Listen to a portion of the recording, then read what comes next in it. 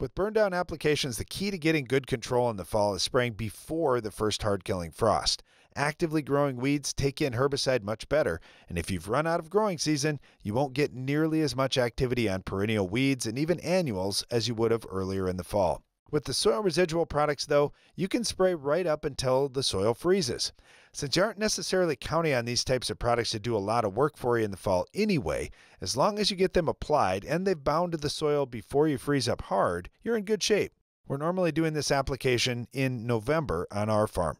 Now, one big consideration with residual herbicides is to use a strong rate. I'll use Valor as an example. Many farmers have used that at 2 to 3 ounces in the spring, but in the fall, 4 ounces is labeled for use, and that's where we've had the best luck spraying it.